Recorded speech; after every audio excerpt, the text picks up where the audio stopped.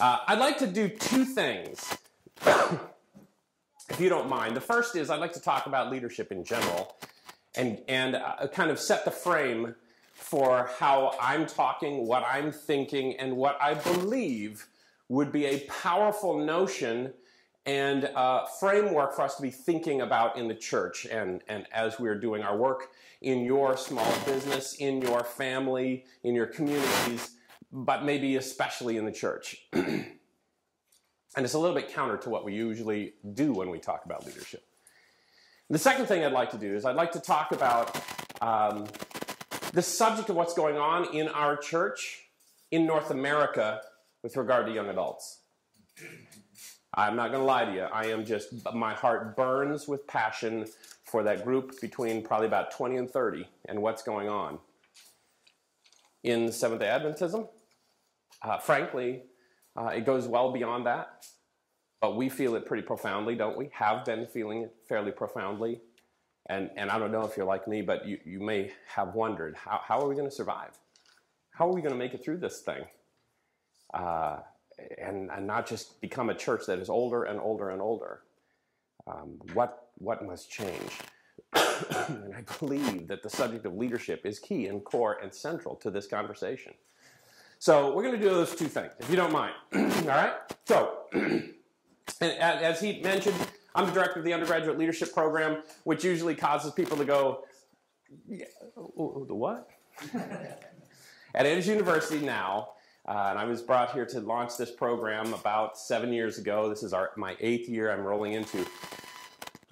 I was invited to come and create an environment, create opportunity for undergrad students, no matter who they were, what they were pursuing, what they were studying, to develop further in leadership.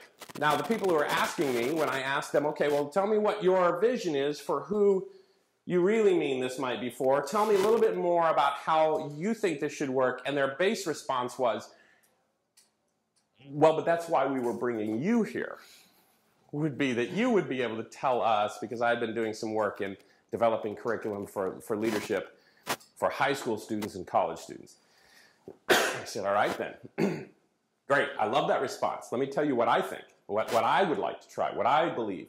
And that is that by virtue of the fact that these individuals have been accepted into this university, you have already tagged them as leaders.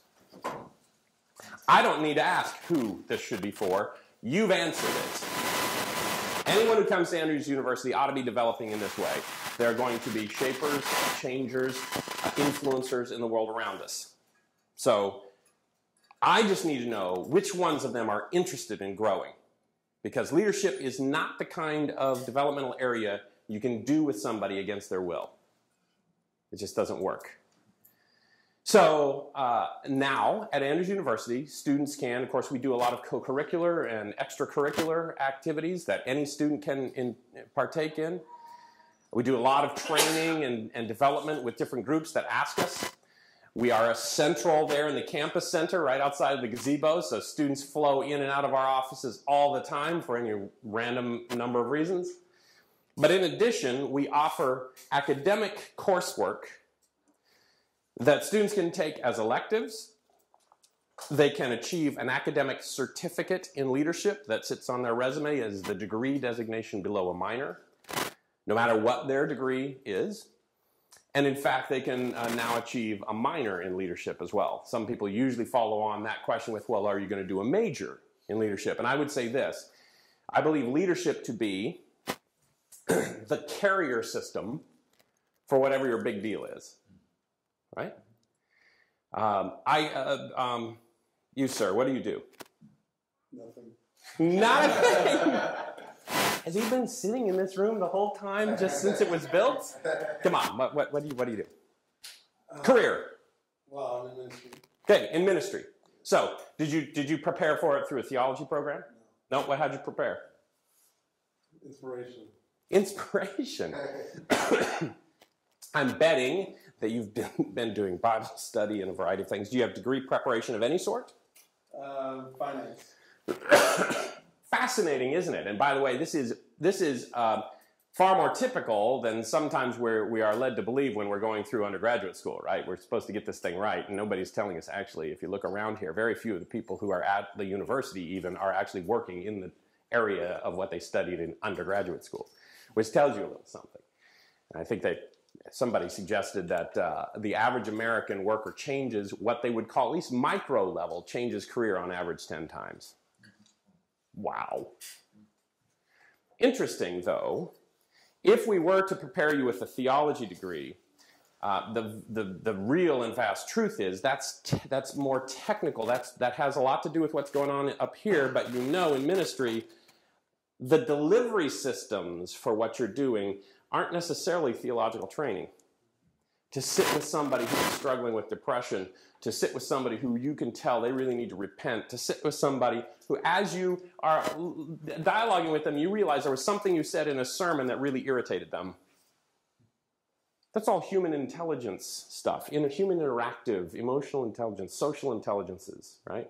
Communications, some people call these soft skills, which of course downplays their importance, just the name of it, right? Because somebody out there is doing math and they're going, these are hard skills. And then somebody else says, yeah, but in the end, I got to actually convince this person that this is even a worthy notion of what this product is we're building or whatever. So our approach is to say we're going to build up the skills that allow people to deliver on whatever their technical build is. Because here's what we know. A graduate from undergraduate school today, the public at large makes 3 base assumptions about them. 1, you know some stuff. Not necessarily what I need you to know, but you know some stuff. In fact, I'm worried about you if you think you know more than you actually know. Number 2 is pretty hopeful, and that is you've demonstrated your capacity to learn some stuff. And that's good, because the things that I do need to teach you, maybe you can learn those things. But the 3rd assumption is you're still too dangerous to hire. I can't trust you. You are underdeveloped. Graduating from undergraduate school today, the assumption is you are underdeveloped when it comes to human interaction. And I've got 10 people applying for one job, so I don't have to settle for somebody who's dangerous, somebody who will ruin my client base, somebody who will turn parishioners or students away, or my patients will sue us more often because of bedside manner or whatever else. This creates actually a really great reality, and that is if you are developing in those areas, you stand out in amazing ways. So students who are developing in these sorts of ways, finding the triggers in their resume to say, hey, let's talk about this subject because I'm developing here, we have noticed it has made massive differences for them to combine with their pre-med biology degree, an undergraduate leadership minor. To combine with my teaching degree, a certificate in leadership. I had a student in engineering who had always wanted to take some of our leadership courses. His friends had been doing so. They really loved them. Vastly different than anything else they were doing. Just never had the spot to be able to take it. And so his senior year, first semester, he was able to take our Fundamentals of Leadership course. At the end of that semester, right around Christmas time, before the break, he comes to me and says, Pastor Dave, I just need to talk to you. Here's the situation. Over Christmas, I'm going to interview out in California with a firm that I really want the job. But I did a little research and I know this. They're bringing 10 of us from around the country in to interview. And here's the deal. Every one of the 10 will be graduating with an engineering degree. So that doesn't mean anything. And we're all high GPA students. So that doesn't mean anything. Why will they pick me? I said to this young man, look, here's what I know. You had to have those things to get in the room. But now you're in the room. Here's what I know. Those responsible for hiring will be deeply suspicious that you're underdeveloped with regard to human interaction skills, that you know yourself well, that you understand leadership impact. And they're hungry for people who have that. You know some things about yourself, even just in this short one little course. Lean straight into it.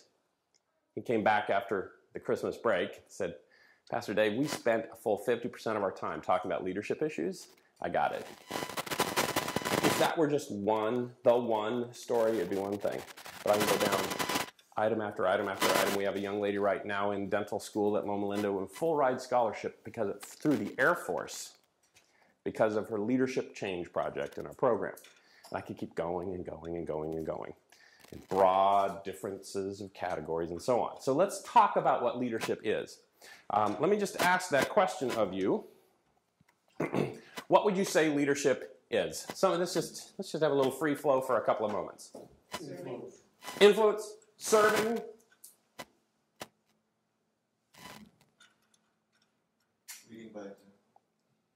Example.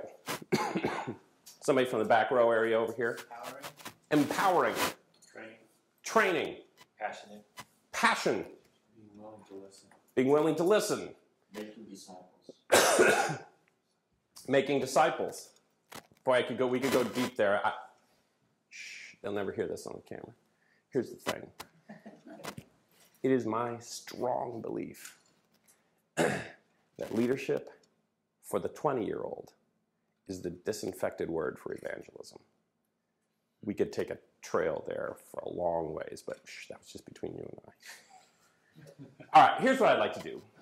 Because you've been sitting for a little bit. I need a volunteer. I need a volunteer, somebody willing, and just somebody from, let's not have you be in the front row. Let's have somebody from second row back. Somebody, some of you may need to understand the definition of volunteer. Can we vote somebody in? That's what was happening. The guy in blue shirt. The guy in the blue shirt? I want somebody in the back there who's hesitant, because I can tell you're eager and you're willing. Blue shirt beast. Stand up, stand up, stand up. Now, before you go anywhere, beast, what's your name? Nelson? Okay, Nelson. When we begin the demonstration, you will start from where you are now. You don't have to have your leg perched on a chair or anything, but we'll start from there, okay? So I'm going to have you step out, and Brian, would you mind taking him down around the corner? What I'd like is for him to be around the corner far enough where he can't hear what we're talking about, okay? So, Nelson, when we are ready to begin the illustration, you'll start right back where you were, okay? We'll give you some instructions, and then you'll begin. Take your time. Really, seriously. Slow down even. It'd be wonderful. All right. How many of you played the game Hot and Cold? Do you know that game? This isn't exactly that. It's a modified version. Here's what we're going to do. Nelson's going to come back over here. And then I'd like to, do you think he's pretty sharp? Do you feel confident in Nelson? We're getting some, all right, so we're going to pick a single task that we want him to do. Okay, so let's have him do this. Here's what we want him to do. We want him to touch or pick up this hymnal right here. The red hymnal. Okay, if he touches that, done. Okay? But here's how we're going to do this.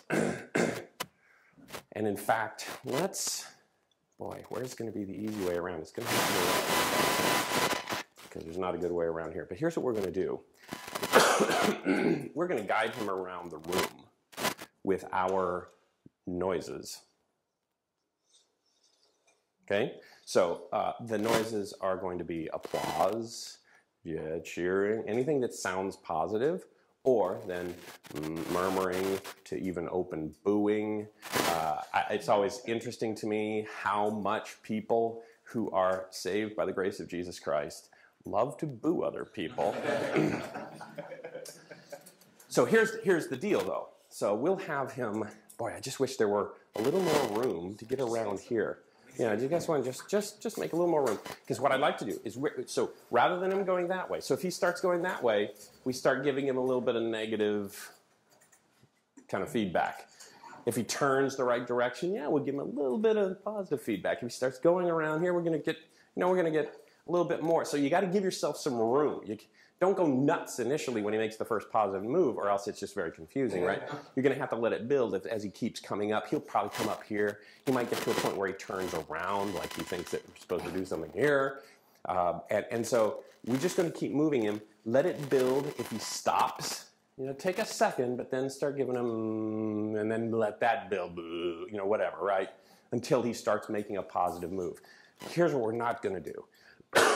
We're not going to use any words other than my instructions once he's back. And we're going to have a little faith in Nelson. So let's not do one of these, deals of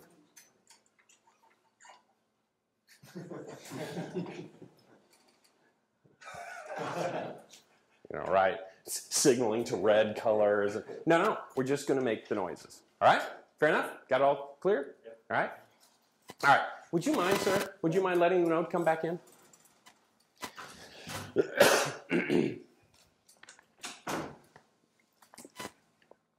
They may have left.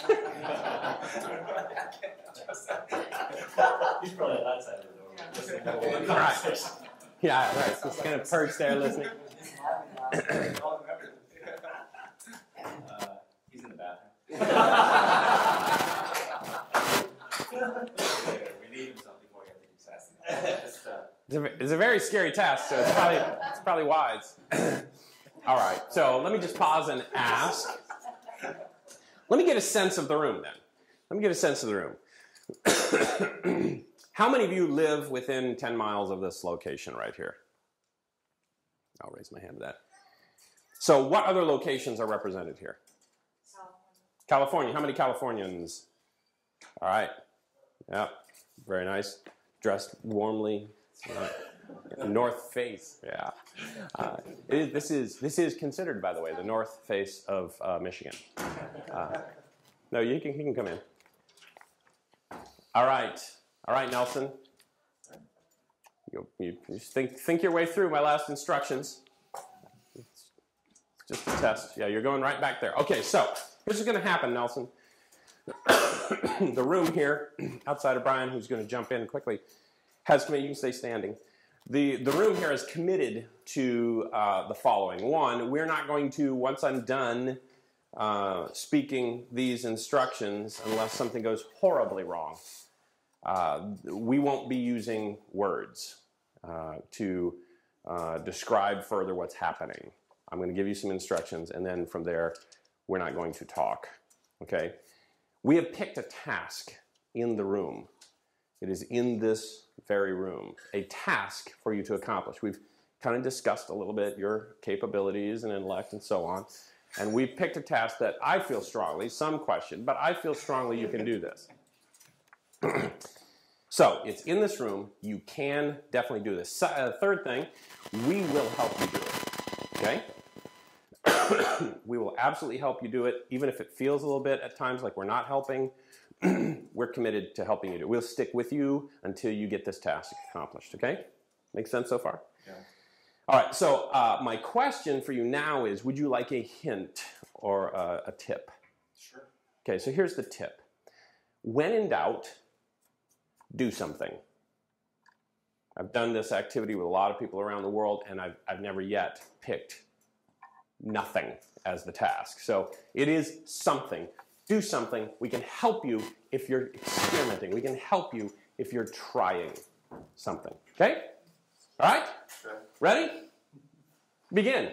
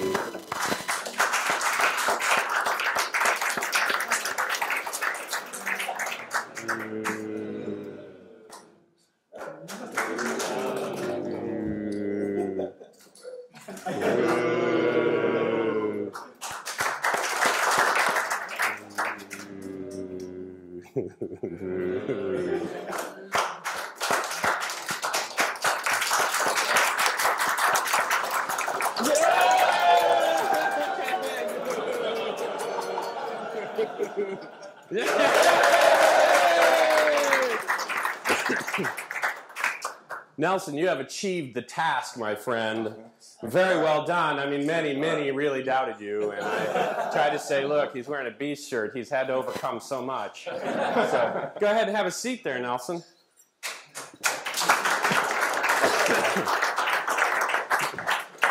So now my question for you, couple of observations. Let's pretend we're this isn't live right now, is it, on camera? This is being recorded, not live, webcast. But let's pretend it was webcast, and let's pretend the sound went out. And so people were just watching what was happening, and maybe the multiple camera angles, so you could get a sense of everything. Who would be the star of the show? Us. Yeah? Oh, wait. No sound. No sound.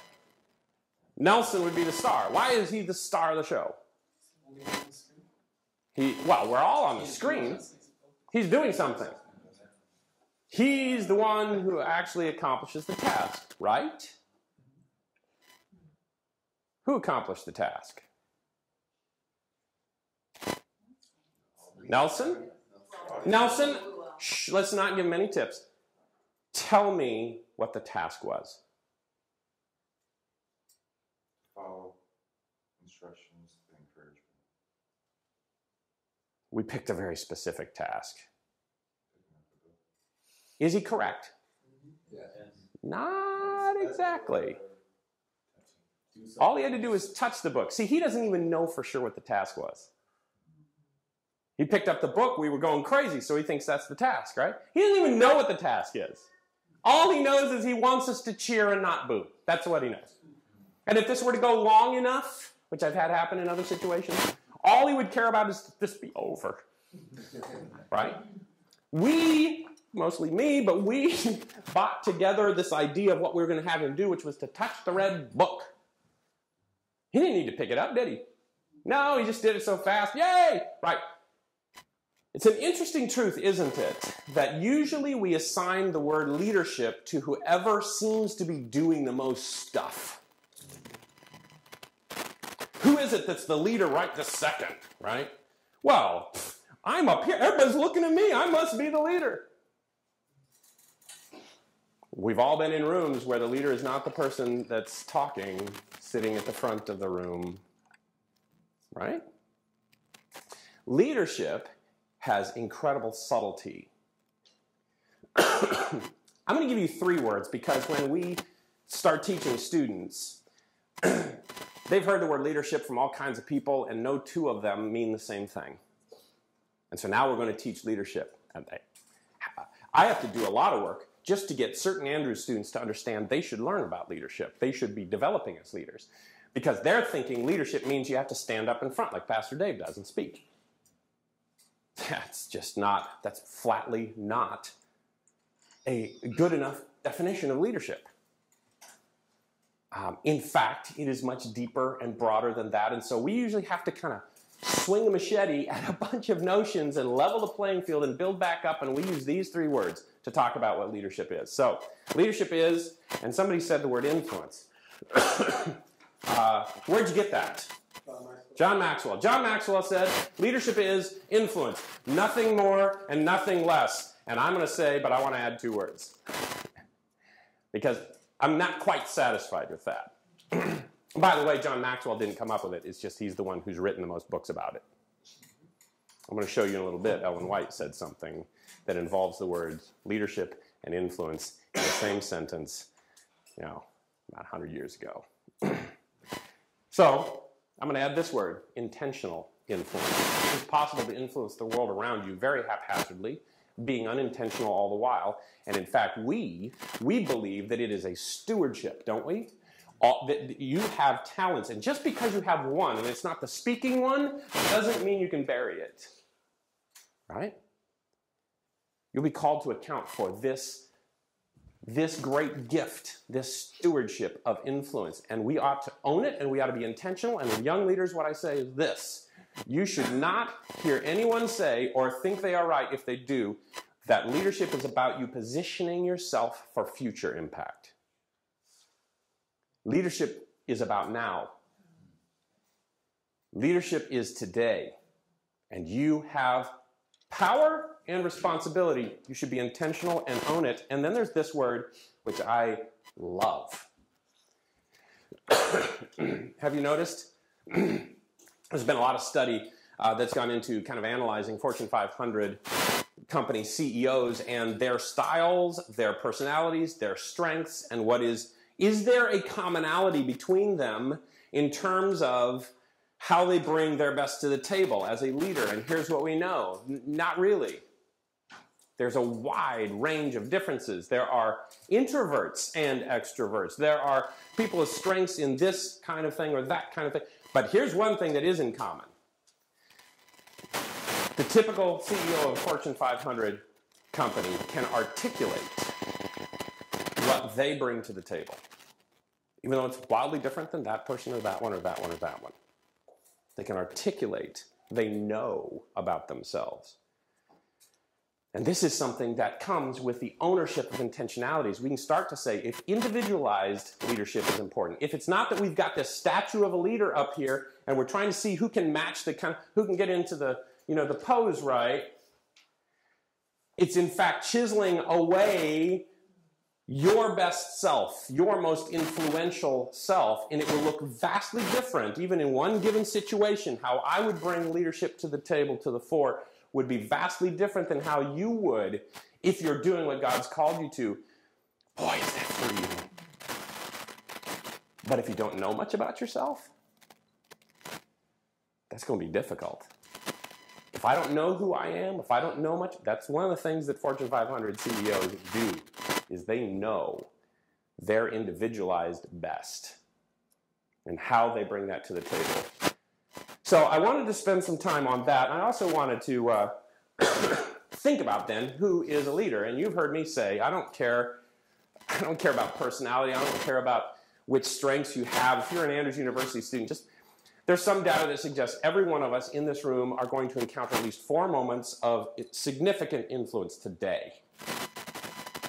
So to go and put us in a lineup and decide, well, the people at that end are bigger leaders than those people. In fact, maybe they're not even leaders. Wait, we just said 4 moments of significant influence every day. The question may not be who is a leader, so important, but maybe the important question is when you have those moments, can you deliver? Can you deliver? And here's the other thing that we notice. People who get used to delivering in those moments end up being noticed and asked to do more. And then they end up being classified as a leader. One of my favorite quotes is this one. Abraham Lincoln is supposed to have said, "Everything I am or ever hope to be, I owe to my angel mother." If you study history, you would know that his mother was Nancy Lincoln. But she died when he was 9 years of age. And partly out of concern for the children, his father remarried to a woman named Sarah Lincoln. Well, that could go either way for a 9-year-old boy, couldn't it? Apparently, he became so fond of her. She was such an impact on his life that he began referring to her as his angel mother, as if sent by God. Now, frankly, I don't know. I had somebody, after I said this once, go and look, and they found something. I don't know a single quote by Sarah Lincoln. I don't think she's written a book. I don't know anybody else who would put her on their top 10 list of leaders. But unless he's just engaging in hyperbole, what Abraham Lincoln is saying is, look, you want to give me any kind of credit for the amazing leadership style written about over the years by Doris Kearns Goodwin or somebody else, if you want to give me any credit for all that, you know what? Let's just back off for a second. Give it to Sarah Lincoln.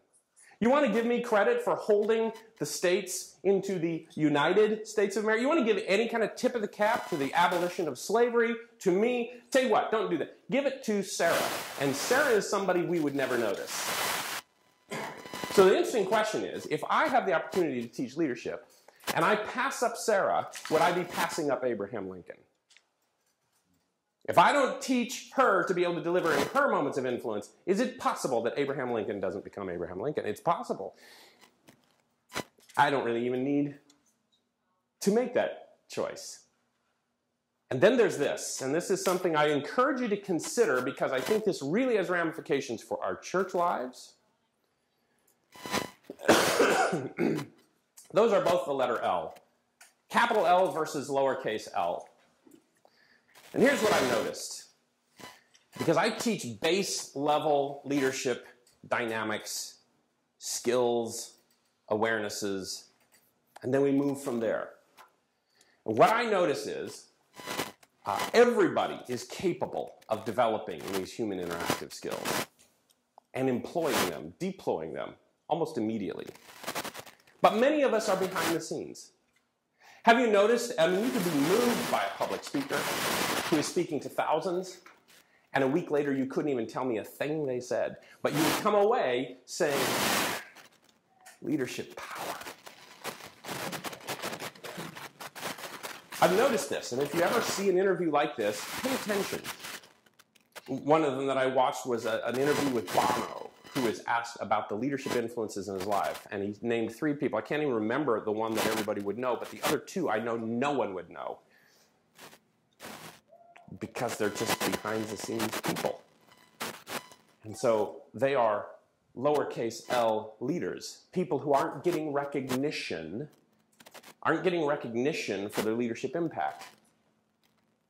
What I find is the difference between uppercase L and lowercase l leadership is not substance of how you lead, it is recognition. You got the name on the door. Somebody identified you. And by the way, we give recognition often for very flimsy elements because you're tall and have a full head of hair if you're a man. Somebody who is a little overweight might not get the leadership recognition that actually would be attributable to their leadership impact. Stuff like that. If you're a woman, if you're the wrong color, if you don't know the right language, if you have an accent, right? All these things end up factoring into this, but if you want to ever be this, develop here. How many of you have gone to a leadership conference, that was an expensive, messy one, and they bring in some powerful speakers, and then what do they talk about? They talk about stuff like integrity, and it's all this base level stuff that's not some weird kind of the secrets of the CEO. No, it's all the same flat, base, fundamental leadership elements that you could teach a child usually, if you would take the time. So this is very, very important from my perspective, because we end up valuing people for some of the wrong reasons sometimes. And we then shine a spotlight. I like to think of it like this. If you were out in the middle of the ocean in a rowboat, which I don't know why you would be, but if you were out in the middle of the ocean in a rowboat, just kind of rowing along, and maybe you're even looking for help, you can't see land anywhere, and on a sunny day, at some point out of the corner of your eye, you see a glint of light along the water. It's unusual. Of course, water shines off of but this was specific and different, and so you start paying attention, maybe even start rowing toward it, and then you start to key in on the fact that it is glass. There's something glass you are seeing light bounce off of, and in fact, you eventually see a shape. What is it you're looking at? Interesting. You said periscope. You said submarine. So when you see this, you make an assumption. There's a submarine down there, right? And in fact, if you paid a little attention, maybe you're rowing toward, and then suddenly you start to realize, row away, because a submarine is breaching the surface, right? There's this big submarine there. Here's the interesting thing.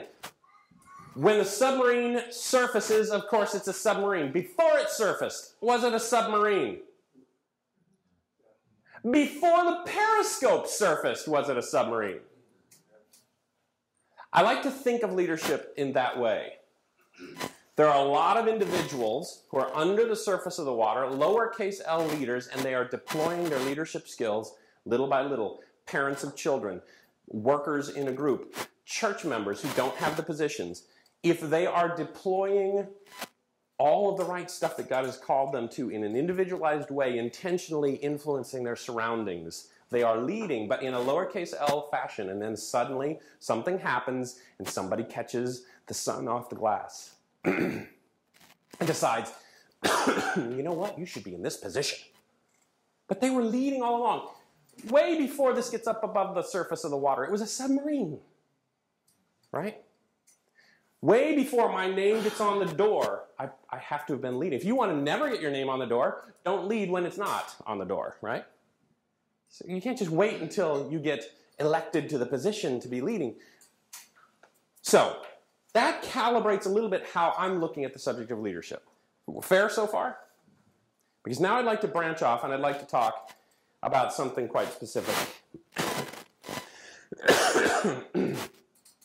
I want to talk about our church culture. I want to talk about young adults. And we have young adults in a constant flow out of the church right now, right? It's frightening.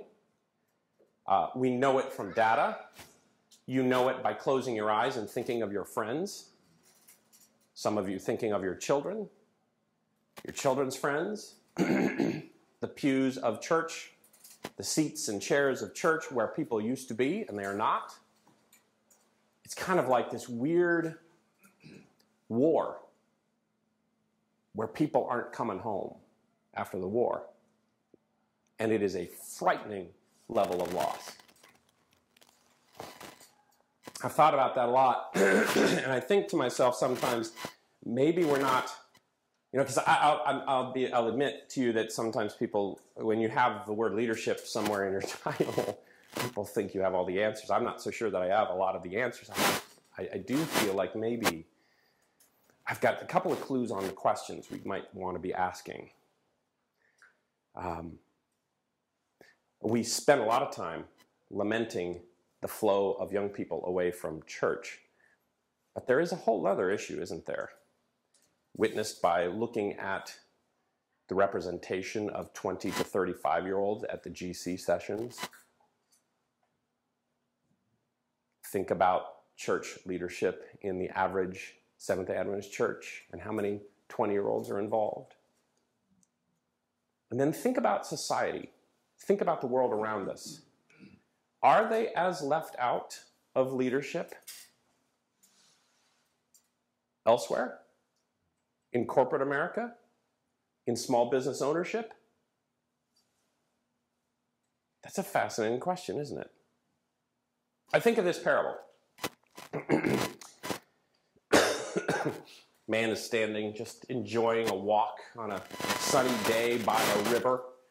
There's something about water. How many of you enjoy water, whether it is the ocean or a lake, or just sitting, watching, or listening to the ocean waves, for instance? How fantastic. Well, he's walking along the water, and as this river is flowing by, he hears from a little distance something that's disturbing. He isn't sure exactly what to make of it because it doesn't sound like fun. It doesn't sound like play. In fact, somebody's in distress. Somebody's in the water, and they're floating down the water. Well, this guy's a good swimmer. He dives in. He rushes out. He carefully takes control of the situation and helps this particular swimmer to shore. He doesn't have time even to interact about what it is that's happening because he hears someone else in the water a little further upstream. And so he's now positioning himself. And as the parable goes, he's rushing out to grab this person, and he's still in the water when he can hear somebody coming close. He's barely got this person to shore when there is another one now, a third person, and in the water he goes.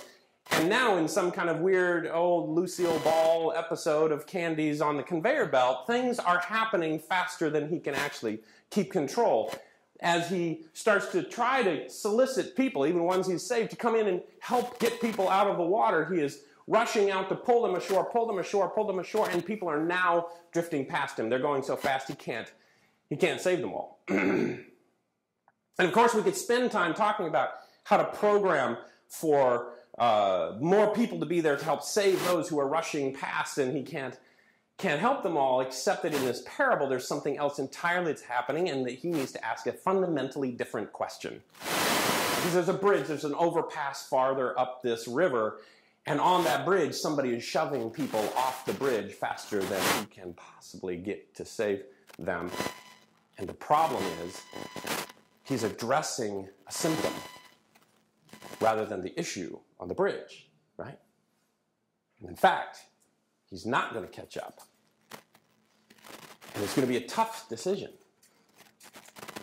to walk away from that spot in the river as people drift by and rush to the bridge and try to stop the flow at the bridge.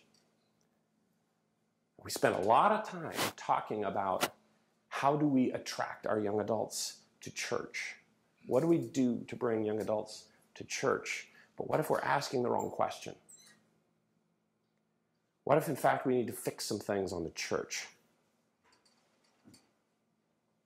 What if we have some fundamental issues there that are in some way shouldering young adults off the bridge? There's a fantastic book. I'm a reader of, I just love books. There's a fantastic book that I want to share with you. It's called Think Better. Think Better by Tim Herson. Think Better by Tim Herson. He starts this book with an illustration about processionary caterpillars. Do you know what processionary caterpillars are? This is a line. This isn't just one thing. It isn't a rope. It isn't a weird kind of like bush or something that falls from the trees. This is a caterpillar about that size. And they follow one another. What happens is, morning comes, caterpillars decide they're hungry, and one caterpillar sets off. There isn't any particular thing that sets this caterpillar apart from the others. It's just that they got started first. They're going in search of, I think through smell or something of this nature, food. And so one caterpillar begins to move. As they move, they lay down a silk trail. And the other caterpillars kind of essentially go, movement, okay, let's go. And they get up and they follow the trail. And the next one follows the trail. And the next one follows the trail. And the next one follows the trail until they're right behind each other, one after the other, after the other, after the other.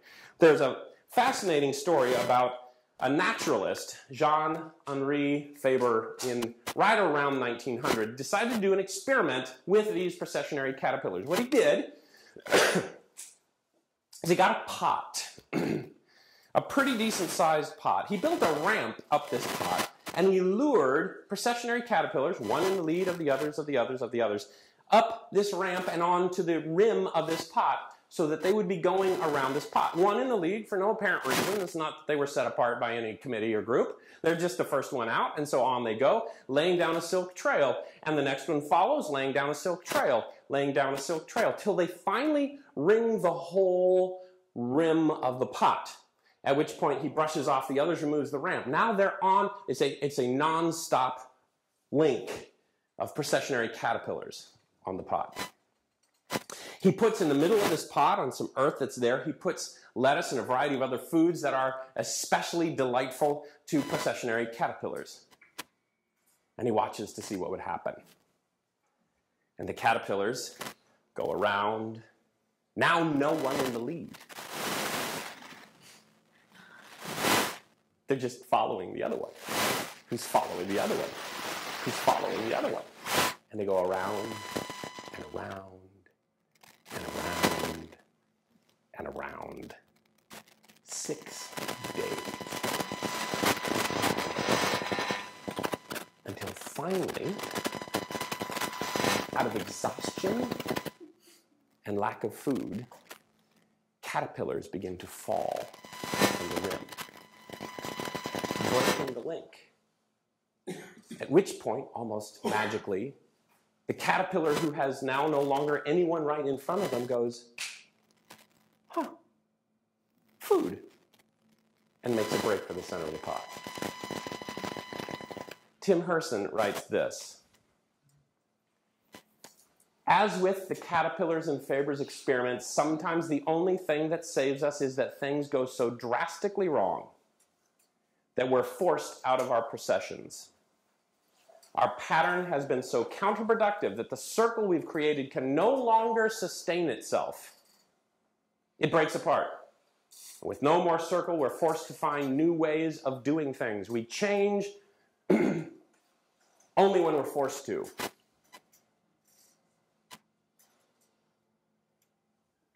Someone once said, change comes.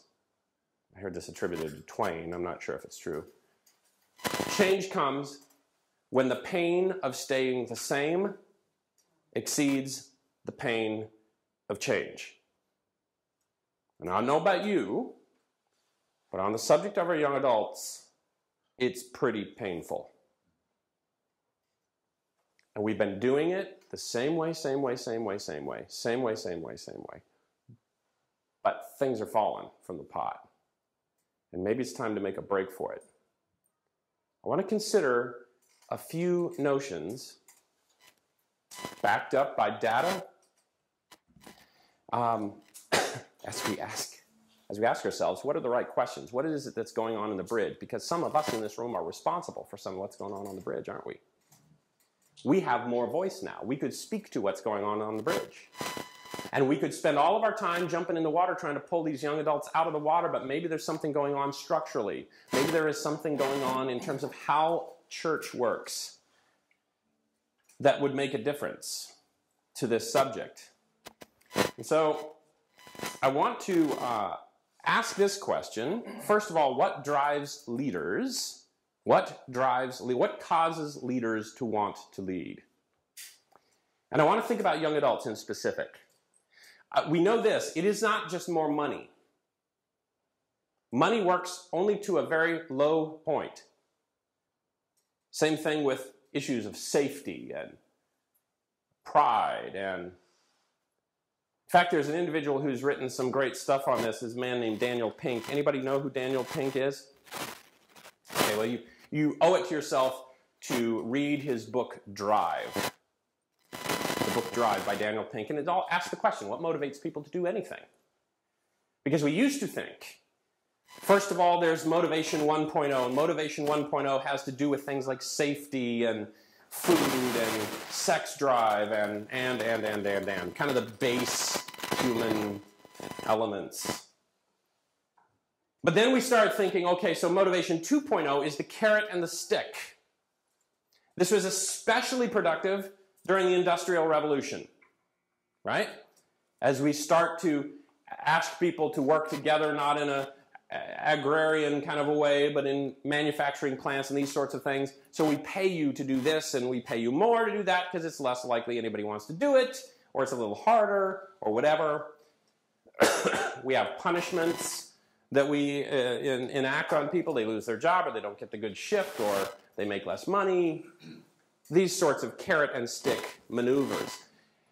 And Daniel Pink is suggesting that the carrot and the stick can only take us so far, and really it's pretty relegated to the Industrial Revolution, which, by the way, we're no longer in the Industrial Revolution.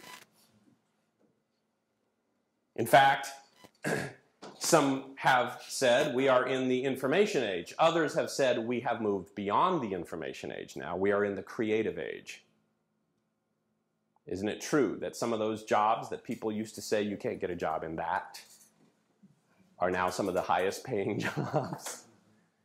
Interestingly. So, Industrial Revolution to information age to the creative age. What is it? What is motivation 3.0? And Daniel Pink, through research and discussion, talks about three elements of what drives people to do anything, and what drives leaders. There are these three things. First, autonomy. Freedom. Boy, especially this younger generation, they will take a job on freedom, on issues of freedom, so much faster than on issues of just higher wage. And freedom might look like what I have to wear. Freedom might look like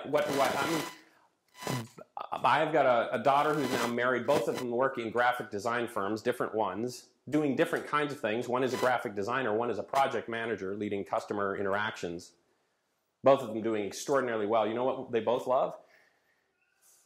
My mother passed away this last January. Both of them were able to continue working while coming to Pennsylvania. Just doing their work. They could move around. The highly trusted. These are people in their mid-20s, trusted with major accounts and major work, and they don't even have to come into the building. Autonomy. Freedom. Think about church for a minute. Autonomy. We will give young adults positions. We will invite them into leadership. Sometimes even still with young adults, calling them somewhat junior positions. And they, out in the real world, are being asked to do major, major things. They may they may be starting up their own company and you don't even know. And we invite them to do some small thing, or we give them a position, but we tell them how we do it here. And they're used to being asked, how would you prefer to do it here? In the real world. Because we're dealing with the world more and more and more. And one setting to another can be vastly different. You could be required to have a uniform in this situation or that or the other. But these are some of the notions that drive young adults today, that drive many people today. The second one is mastery. What we have found is that, and especially young adults, they prefer to be in a context where they are allowed to go after being an expert, go after expertise. That in this context, when I step up with this area, I've been invited to be a specialist here. Boy, I tell you what, it's a scary thing in church environments to come off in any way like you are pursuing mastery, especially over people who are your senior. And yet that's what they're being invited to do in the real world context, is bring it on some subject that we're going to turn over to you, and we're going to walk back a step and then watch and see what happens. Autonomy and freedom. You get to design how you think this ought to go. Imagine we invited a 25-year-old young person to be Sabbath school superintendent and have that message. One, we would like you to just figure out how people study best and how they discuss and how they explore God's word best, and redesign Sabbath school. Just blow it all up if you want to. We don't do that, do we? And I say we in the grand, you may, but usually we bring them alongside and we show them how it's done. And often they don't come back for day 2 of that because they feel trapped, they feel stuffed into a corner, and they don't think you want their best anyway. In the meantime, they just got an advance at work because they contributed something nobody else could. Wow. And then there's this. I love this quote. Book Education, page 17. I just love this quote. It is the work of true education to develop this power to train the youth to be thinkers and not mere reflectors of other men's thoughts. And we could just pause there for a second and ask, is that what church is like for the young adult? Come here and be a thinker. Be unique. You have autonomy. Bring the stuff that none of the rest of us even understand. Bring it. Or is the context far more, well, so here we do this. This is the shape of things. And by the way, this is the time we do it, and this is how we dress when we do. And. Fascinating to consider.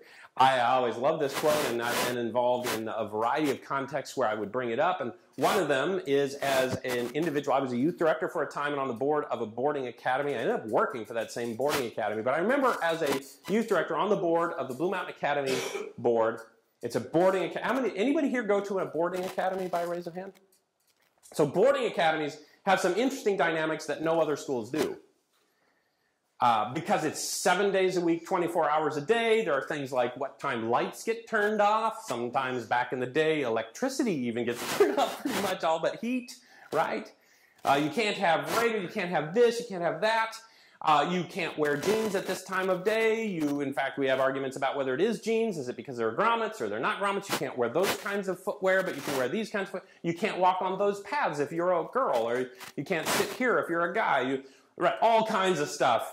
Just getting them down the kind of the channel that we're looking to get to. And so in this board session, love doing this because we decided we were going to study, the chair decided we were going to study the book Education, and just in worship says for 30 minutes board session as we get going, and we just started, page 17 right there. And this is going to be great. We're to be training young people to be thinkers and not mere reflectors of other men's thoughts. And I want to know what we're doing that gives them the freedom to not reflect other people's thoughts.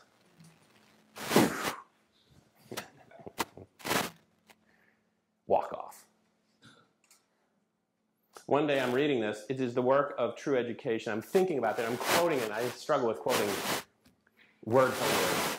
But this particular day, I'm doing a pretty good job. It's the work of true education to develop this power. And it stops me thinking, this power. What is this power? Did anybody here have a guess what this power is?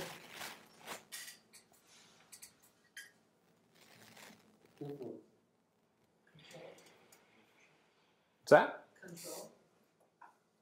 Well, God's talents. say again? God's talents. God's talents. You're falling for the trap that I fell for. Just reading one sentence and trying to unpack it. Ironically, this is not all that Ellen White wrote. In fact, you might notice the incredibly indented beginning of this paragraph. This isn't the beginning of the paragraph. This is the end of the paragraph. So here's what the paragraph looks like. Every human being created in the image of God is endowed with a power. That's going to be this power, by the way, in case you weren't connecting it. Endowed with a power akin to that of the Creator. What is it?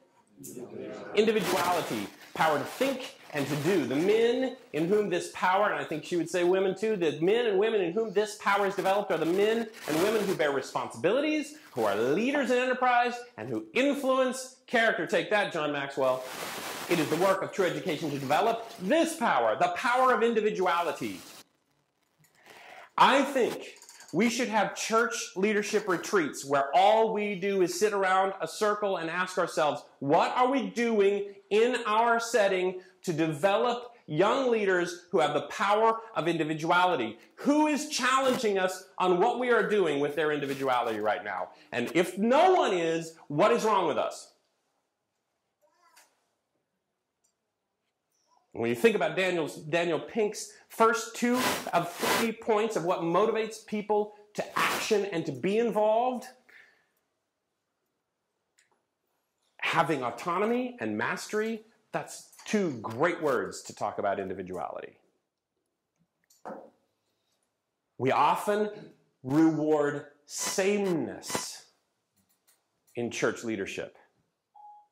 That you're able to kind of keep it going the way we've been doing it. You're not rocking the boat, you're orthodox. Right? Maybe the problem isn't exactly the flow of young adults wasting past us on the river. What if we've got some structural issues in how we do church that is dumping young adults into the river? We can go trying to grab them as fast as we can out of the river, but we got other issues. It isn't lost on you, I'm sure. It is not lost on you that every great movement of God has had young people, I mean severely young people involved at core and key levels of leadership, right? Anybody who's a Seventh-day Adventist shouldn't even have a question about this. But you look all the way through Scripture. Big moments of movement. And it's not, I mean, there are multi-generational points of input all along the way, but it is never without strong leadership from young adults and even teens. And I would have to ask, are we able to really allow individuality? I just give you a couple quick thoughts.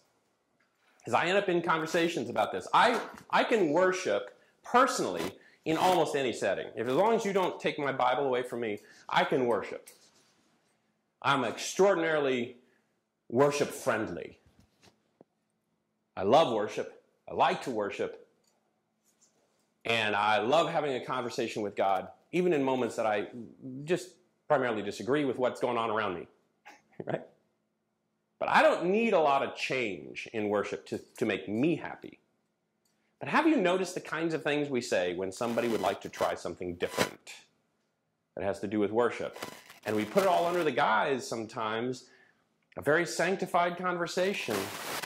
And we dirty the pool. We actually throw out bar. One of them is we'll call other people's interests entertainment. And ours is not.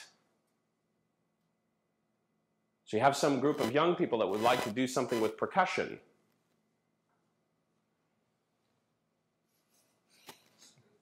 You realize piano is a percussion instrument.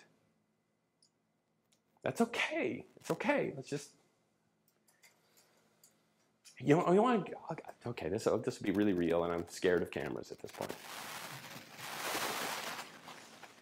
But you can visit church websites, big church websites, where they will tell you about their staff, they will tell you about some of their ministries, and then they will tell you about their pipe organ. Because it is $100,000 to $200,000, or it's $1 million pipe organ, and it is a historical piece of this building. Do you know what the average 20-year-old thinks of that? They think, I don't ever want to hear you whine and complain about not having enough offerings. When you've got $1 million piece of wood and metal that you're worshiping, and you tell me my interests are entertainment, you are obviously entertained by the organ, and that's okay. Just understand the hypocrisy. Because I can get our entertainment a lot cheaper in here if you'd like. If you want, we'll repurpose some of the wood of all of that as a djembe or something. I don't know, but we could do this.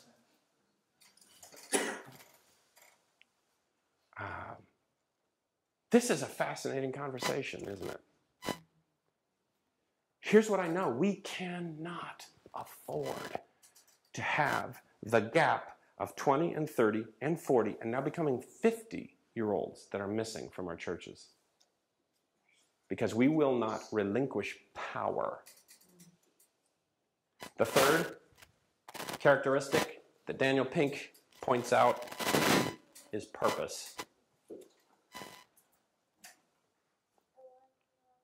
People are driven by purpose. How is it possible that we're losing on this one? How is it possible that my 25-year-old daughter finds more purpose and mission in her workplace than in the church? How is this possible? And yet our young adults listen to us and what we're interested in and how we are so slavishly hanging on to yesterday's approaches to stuff like evangelism, and we won't ever honor their new kind of radical, weird idea of how to reach out to the community or be involved in social justice or be involved in the troubles of the poor, and they're wondering, what is wrong with you people? You seem so bent to mail things to people. We don't even use mail anymore. They're thinking.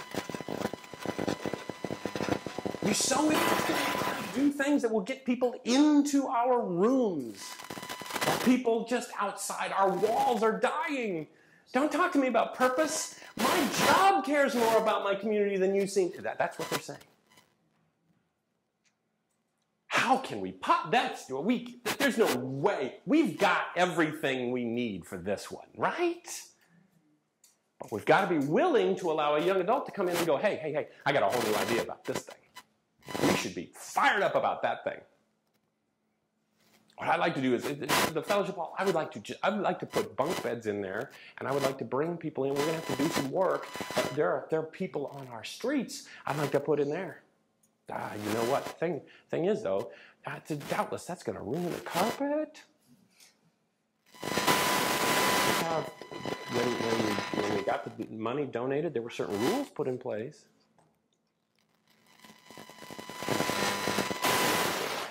A little metaphor. I don't know how many of you enjoy the game Monopoly. How many of you played Monopoly by raise of hand? Do you enjoy? How many of you do not enjoy Monopoly? You do not like Monopoly. You've played it though. You have played it, but you don't. See, so I don't know how this happened, but in my family, my children have decided that if we play Monopoly, I'm going to win. Now, I do a fair amount, that's all right, but they give me a little bit more kind of reverence and credit on this than what I deserve. I do really enjoy strategy and games, and especially games where, negotiating gets involved. I like that as well. My wife will not play, period. She tells me that this is because her two older brothers used to make her play. Two older brothers, easily taking advantage of her. But here's the kicker. Have you been playing at some point, you're doing okay, and then you start to realize, this isn't going to work out. I cannot think of any way to leverage Baltic Avenue into a great big empire. And I don't know what I was thinking about those railroads, but at this point I'm in deep trouble. And somebody else has all kinds of stuff, and you're just hemorrhaging money and properties, and it's just going badly, right? You know you lost. And then the people you're playing with, especially that one guy who's in lead, won't let you quit. That's what would happen to her. Her brothers wouldn't let her quit. They would keep sending her around the board. Hey, I'll tell you what, I'll take your orange properties and I'll let you live. Little by little, sucking the life out of her, right? This is what our young adults feel about church. That they have lost, but we don't want to let them quit playing. We want them to keep going around the board so we can keep draining some money out of them. But we're the ones who are in charge. And they're starting to want to have nothing to do with it. There's power in this room, right? We have the keys to the game closet here. We could stop playing Monopoly, and this is metaphorical, and I'm not sure I've actually thought through all of the points of this metaphor, but what if our young people would rather play Risk than Monopoly? We're the ones with the keys to the game closet. We need to start giving away some power. We need to start giving away autonomy. We need to start giving away and allowing mastery and developing new approaches to the purpose that we share. We need fresh leadership. We are dying. Man, it's so powerfully painted. There was a graphic you probably saw, came out in Spectrum magazine, was reproduced in a bunch of different places. Spectrum probably got it from somewhere else, but it was a graphic representation of faces for the different age groups that were at the GC sessions. Our young adults are not involved in church leadership, and our young adults do not intend to attend and not be involved in leadership. That's the problem on the bridge. So we got a choice. We're going to do some token thing now. Or are we going to really shake some stuff up? Allow young adults to be at their best among us, unique and different as they and we, some of you here, are. That's the deep, desperate hope I have. But something's got to change, because we're not dragging them out of the river fast enough, not nearly. And I don't really think we're going to. Something's got to change. I'd like to pray over this and then question, answer, whatever you want. Okay. Father, when we talk about stuff like this often, we feel like, man, the people who are responsible for this need to wake up and do something. But what if we are the people that are responsible? You change the world with far fewer people than are in this room. You barely need 12. So there's plenty here. May you convict our hearts. May you take advantage of our resources, of our mindset, of our capacities, of our willingness. And maybe you could help us ask the right questions. Go to the right places for the fix. Lord, it does feel so desperate, and I've got 3 young adults of my own children. And I am just so stricken with how badly we are losing this war. Please, please, please, before it's too late, please help us be brave and courageous